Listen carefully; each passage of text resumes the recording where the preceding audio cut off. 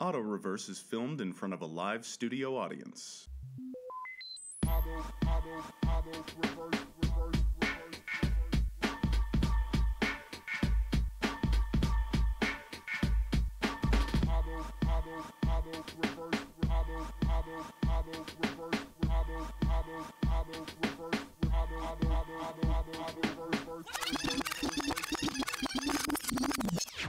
And welcome back to Autoverse, the show where we do a deep dive into hip-hop's most influential mixtapes. I'm your host, DJ Ryan Fresh, and it's been a hot minute since I've done one of these, but there was one that I meant to do in the previous season that I just kind of let slide by. Today's mixtape isn't a mixtape per se, but is a live recording of two of the world's greatest DJs. There's often a stigma with live recordings that kind of sours them with fans. For DJ culture, that's never been the case. Be it turntablism, house, or drum and bass, it thrives on the live experience. The lighting, the massive sound systems, and in the case of 90s and 2000s turntablism, there was the feeling of improvisation. It'll happen just this one time, which is why everybody was always trying to get footage. Such is the case for today's episode of Auto Reverse, live at the Future Primitive Sound Session with Chemist and Shortkut. I got the cassette tape for this live performance at the now defunct Orpheum Records. The store had a selection of mixtapes, a variety of both local and nationally recognized DJs. It was a place that was an even playing field. It's where I got my first Conmen mixtape and where the Future Primitive Sound Session caught my eye. Packaged in a cardboard case and printed on a clear tape with the design screen on the cassette, it was nothing I'd ever seen before. Clocking it at around 70 minutes, live at the Future Primitive Sound Session is easily one of the most interesting time capsules in live DJing at the turn of the century. On the one hand, you can listen to it as an artifact of skillful turntabling, the song, the scratches, the flow of the hour plus of non-stop DJing is nothing short of amazing.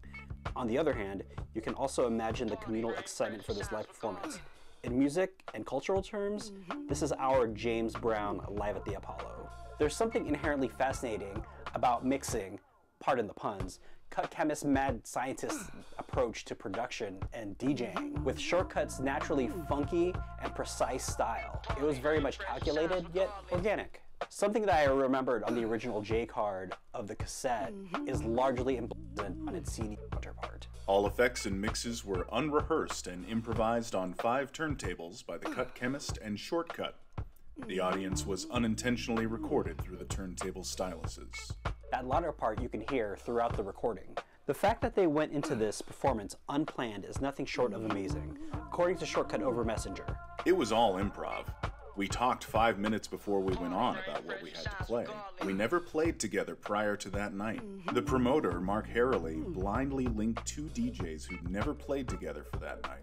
Future Primitive as a concept would soldier on, with more live recordings appearing in stores. And like the New York Park bootlegs before them, these would serve as an audio artifact of a cultural shift. San Francisco had a thriving underground hip-hop turntablist scene from the mid to late 90s to the mid-2000s. Mark Harrelly's Future Primitive and Money Shot parties were crucial elements in the origin and development of that scene. They were also a ton of fun, as I learned firsthand. I feel lucky to have lived through it, to have heard the music loud in spaces full of life and diversity, and to have experienced the warmth and enthusiasm of those who participated in it and contributed their vigor, friendly rivalry, and admirable ambition. We may not see an era of that kind again in our lifetime, but we can always listen to releases like the one reviewed below to be reminded of how great it was. The live recording made such an impact that the duo reunited in October 2017 to celebrate its 20th anniversary. 25 years removed, DJing, for better or worse, is mired in technology, and we're seeing some pretty amazing examples at events such as the Red Bull 3-Style and A-Track's Goldie Awards. But in Chemist and Shortkut's Future Primitive Sound Session, we see the beginnings of all that, all analog and all imagination, and, in a way, it still sounds like it's 25 years ahead of its time. And that's it for today's episode of Auto Reverse. I want to thank you guys for joining me today.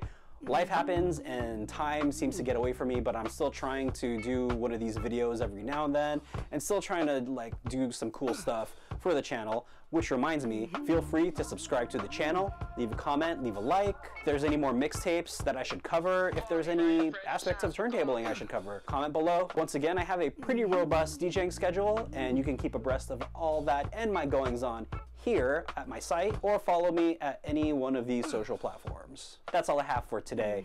Piece of Shortkut for answering some of my inane questions. Appreciate it. Appreciate you and Cut Chemist and this very awesome recording that still lives on to this day. Check y'all later, and I'll see you on the next one. Peace.